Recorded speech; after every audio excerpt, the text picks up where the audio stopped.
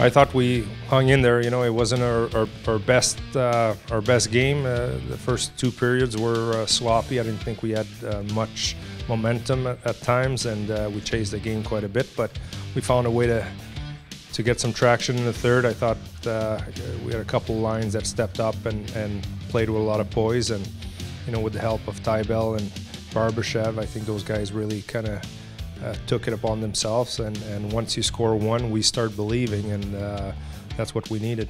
Yeah, he's been on the puck. He's been doing a lot of good things. I think he's feeling more and more comfortable. Like he's been in and out of lineup with for different reasons. So for him, I think his confidence is higher.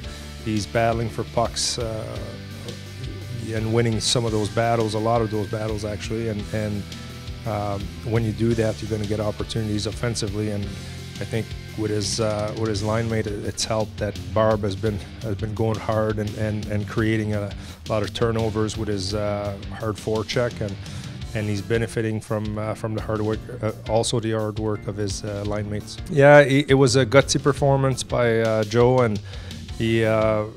You know, like a game is 60 minutes, and that's what we said about after the second period. We talked about us being resilient and finding a way to get one, and that he would shut the door. So he did that. I liked the way he played composed in the shootout. He was solid. So it's just nice to get the 2 points.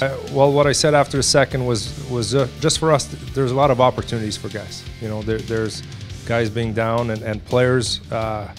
It's hard when you have 24 and everybody's healthy like it was a couple of weeks ago, and then guys want to have their opportunities, and now here it is. Jump on it, make the most of it, and you know, you gotta take it and show us in a team concept what you can do.